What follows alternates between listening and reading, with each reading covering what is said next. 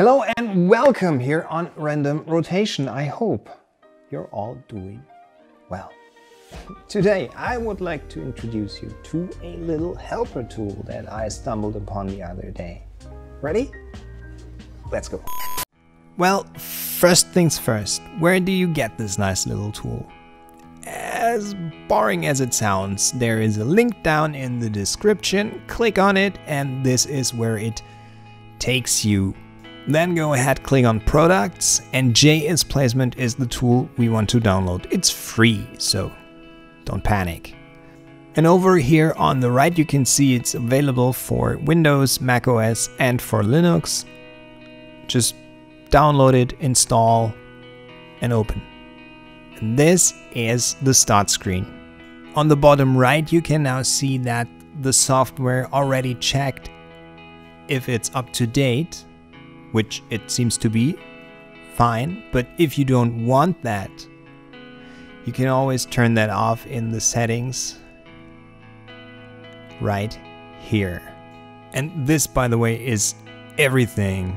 There's no need to dive deep into submenus of settings that we all don't understand. Let's begin. These are the 5 patterns you can choose from. Let's start with the first. And now it's always clicking on this rectangle here.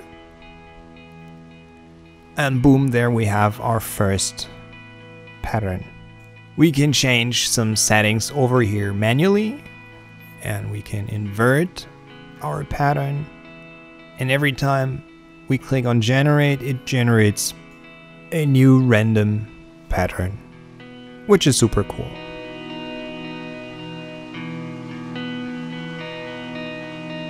And once we're happy, we can save out a height map, just like this, or a normal map, but I don't need one right now.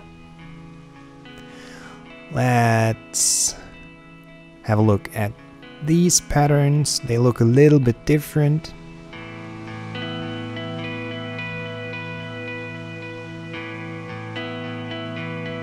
But also pretty cool.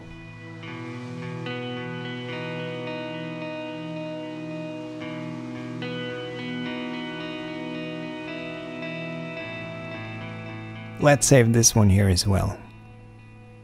Okay. Next one, velvet. Click. Here we now can turn individual axes on or off, or of course mirror it on both sides.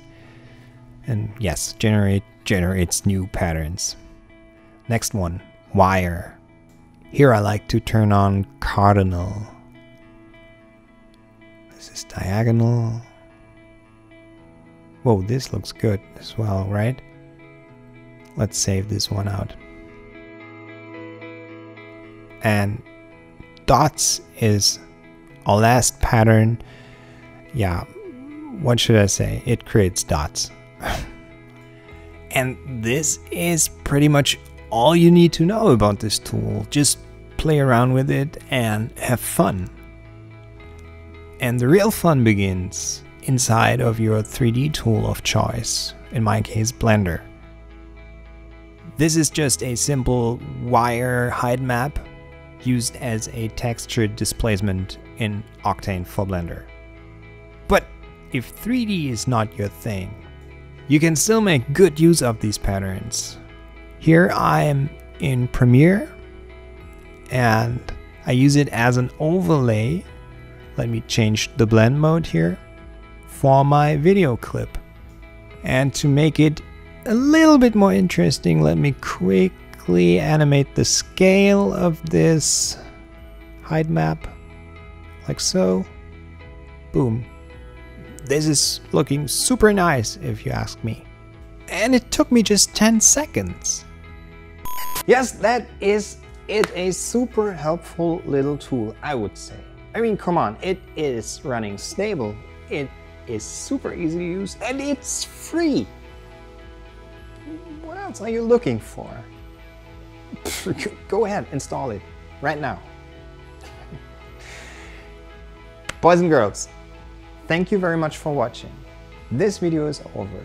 If you liked it, you already know what to do, right? And I hope to see you in my next video. Bye for now.